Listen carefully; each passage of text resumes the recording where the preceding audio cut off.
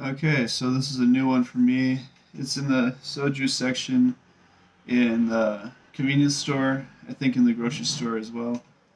It's I'm not 100% sure what it is. We'll have to see when we open it. I'm assuming it's flavored soju or it's some kind of Korean wine or something like that. It's a little bit lower alcohol content. It's I read it earlier, 12%. I thought it was 13%. Oh, come on. It's really. Oh, wow. This one's only 7%. Really?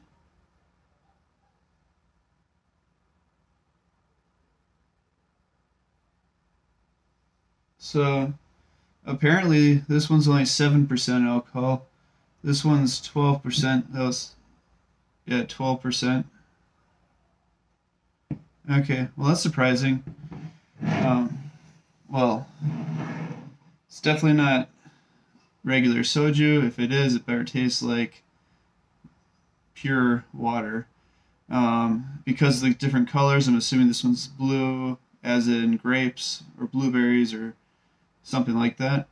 Probably blueberries. This one's red, so it might be strawberries, raspberries, something like that. Yeah. Let's open them and see.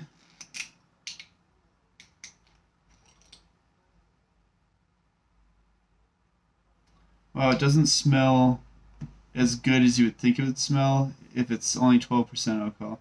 Oh, and by the way, these were both 2,500 won, so just a hair over $2, something like that for each one.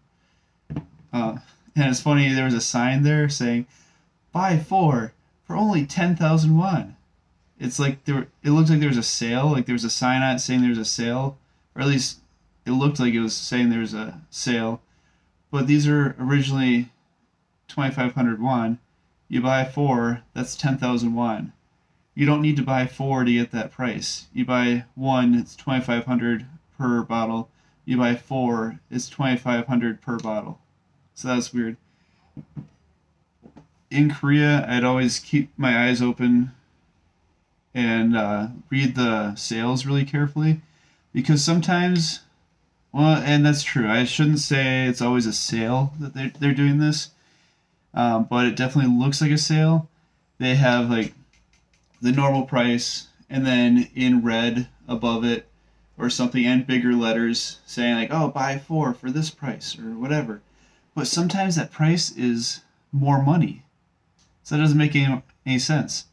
So like you can even take your phone out and do the math yourself, so you know 100% for sure how much it is for buying four or buying five or however many it might be. I've seen it where you buy four and it was like $1 more if you buy it four, as like a deal, even though that's not a deal. And so I just bought one, and so I was like, oh well, I'm getting a better deal for buying this one than they're getting for buying four, at least per bottle. So let's taste this and see what it tastes like. I want to give my nose a little time to get that smell out of there. This time I'm just going to taste it and not smell it.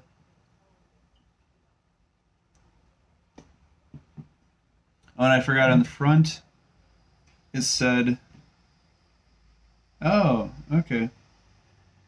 This one says 12 Simsol. I don't know what that means. This tastes pretty good. 12 Simsol. You can see right here, 12, and underneath it says Simsol. Um, says Simsul. Sorry, Simsul. In English and in Korean. This one says 7 Sparkle Simsul.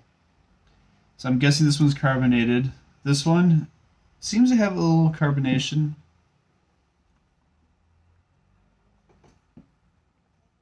Maybe not.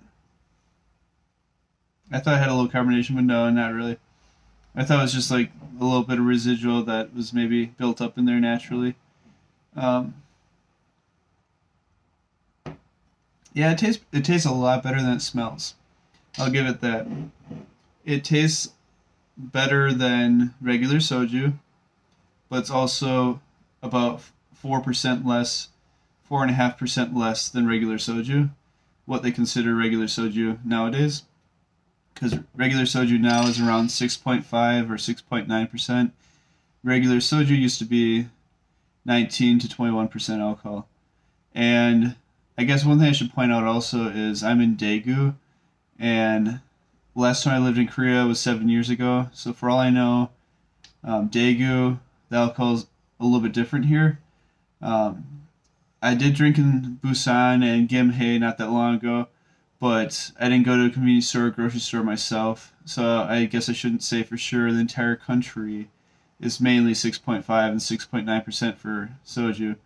But from my experience, this is what I'm seeing.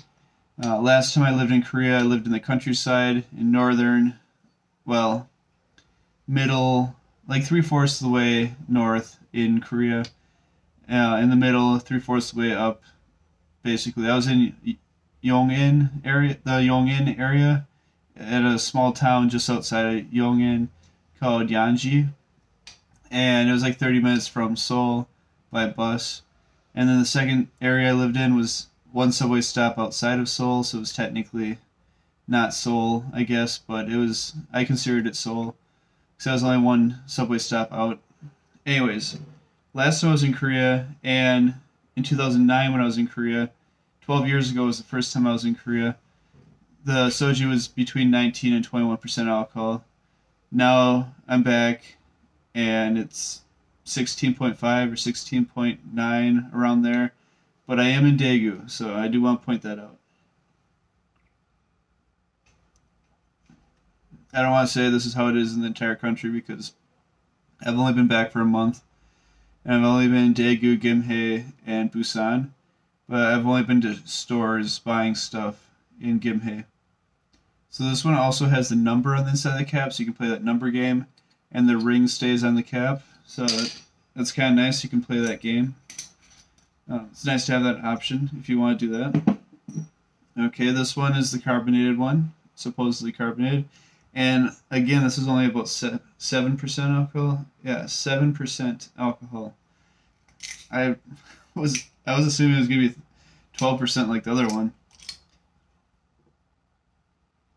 Man, this one smells really bad too. Well, I don't want to say it smells really bad, but it doesn't smell that good, especially for being 7%.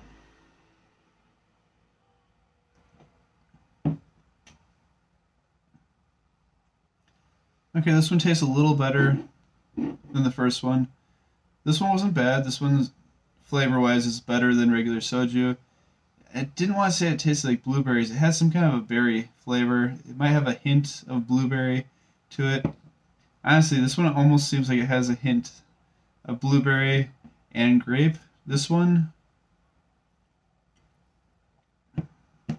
I think kind of has a hint of, was it raspberry?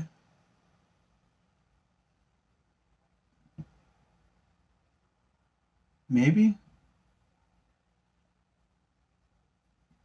And I'm really stretching saying that it tastes like raspberry. It honestly doesn't really taste like raspberry, but there's red on the label, so I'm just assuming there's some kind of raspberry or something in there. And it does have kind of a fruity flavor to it. And because it has that red on the label, I'm just going to say it's probably raspberry or strawberry. Doesn't really taste like it though. This one doesn't really taste like blueberry either, but it had a fruity flavor to it, some kind of fruit. And there's blue in the label, so it might be blueberry. Could be blackberry. Could be grapes. This one could be raspberries, strawberries. Probably just those two, I would assume, but I don't know.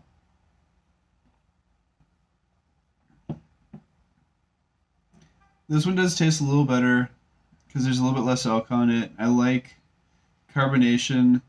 There really isn't much carbonation in here. It's barely carbonated. If I got this drink and I didn't know it was carbonated, then I might not even think it was carbonated. Honestly, I might not think it's carbonated if I didn't read the label. Maybe it's just really flat and I got a bad bottle, or I think it's, but it's a glass bottle, so it should hold the carbonation. It's not like a plastic bottle where it can breathe and the carbonation can go away and it can get flat. The glass bottles and cans should stay carbonated, if not completely, at least pretty well.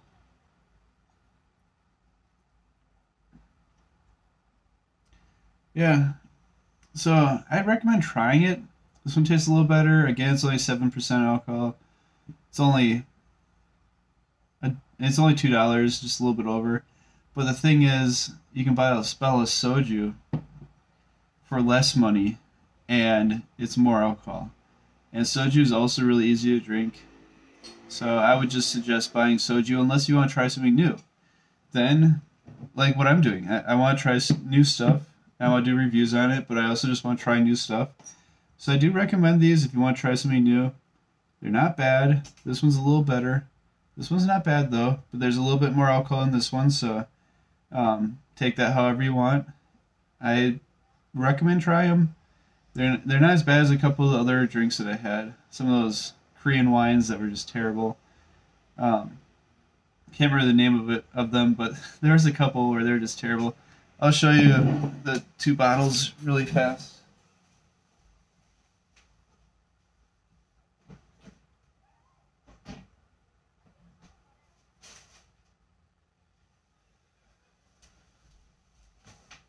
Okay, so these were terrible. I still didn't finish this one, which is kind of weird, but I've been buying a lot of new stuff, so I've had other stuff to drink. So this one tasted kind of earthy, kind of like ginseng.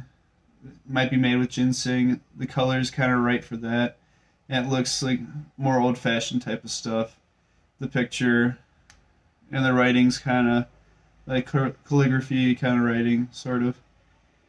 This wasn't bad in a way, but I wouldn't really recommend it. It's worth trying, but you probably won't buy it again after trying it. It's 13% alcohol. For 13% alcohol, it should have tasted a lot better. Okay, this one,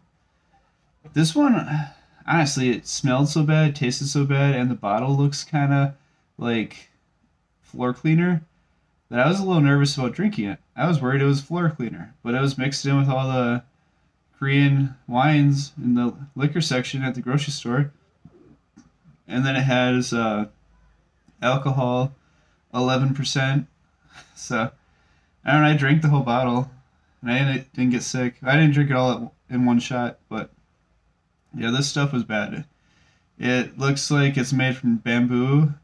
I've never eaten bamboo before. Well, not like by itself, but it tastes like what I would imagine bamboo would taste like. Like maybe a mixture of like rice alcohol and bamboo, maybe something like that. The other one I think was also a rice alcohol with ginseng in it. And these were in the Korean wine section. I would not call either of these wine.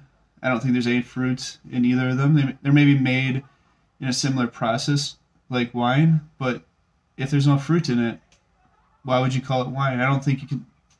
I don't want to say you technically can't, but I wouldn't call it wine. Just like makgeolli. Makgeolli is not Korean rice wine. Rice is a grain, just like beer. So I would call it, I don't even, rice, I would call it rice beer, not rice wine. But rice wine sounds fancier. So I think that was just a big marketing ploy with the Korean government. Call these wine, even though I wouldn't really.